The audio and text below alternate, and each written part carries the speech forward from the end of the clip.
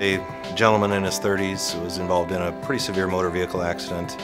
The tibia fracture was open, the wound was fairly contaminated. So initially he was brought, took to the operating room, and his open fracture was irrigated, debrided, and placed into an external fixator. There was a fair amount of periosteal stripping, exposed bone, a pretty significant injury that most traumatologists would say, in the best of circumstances, is going to take 9 months, ballpark, to get fully healed, just based on the severity of the injury. So in this particular patient, I chose to use the Peak Optima reinforced tibial nail for several reasons. Biologically, the fracture was compromised, and I knew he was going to be non-weight bearing for a while, so anything to help speed up healing at that fracture was on my mind. You know, he's already looking at 6 to 9 months for the tibia.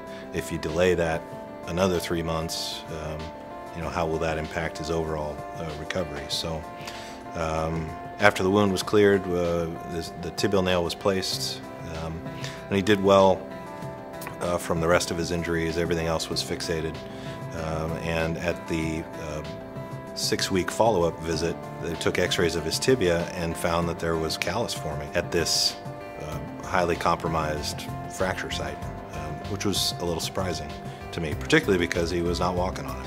Fast forward a few months, he healed everything. At 3 months, he started walking on that leg. I saw him back a month later, and he had a significant amount of callus healing, a healing bone at that fracture site.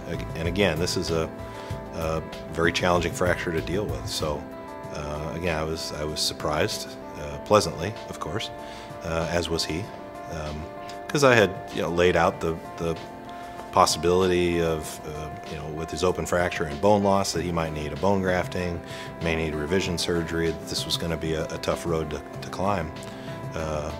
But he exceeded my expectations. At a year, he was solidly healed, no pain, and very happy with that leg.